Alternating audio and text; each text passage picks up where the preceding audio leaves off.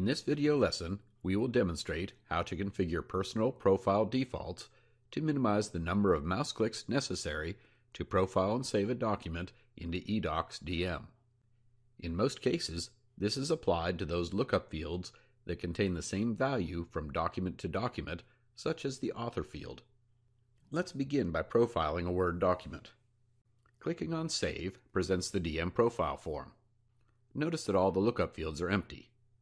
Typically, this would require the user to click each lookup on the form as demonstrated here in order to save the document into DM.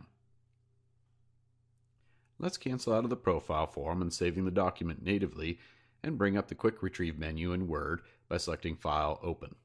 In the DM menu bar, select Options and then Defaults. From here, expand the Profile Entry folder to expose the primary form that the user will use to profile documents, and then click the Defaults button. Select the value from the lookup that you want as a personal profile default, and then click Save. Let's close out of the Quick Retrieve window and profile our document again.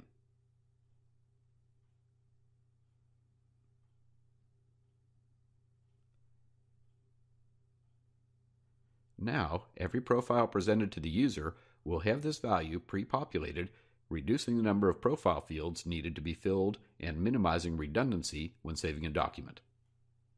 That concludes this video tutorial.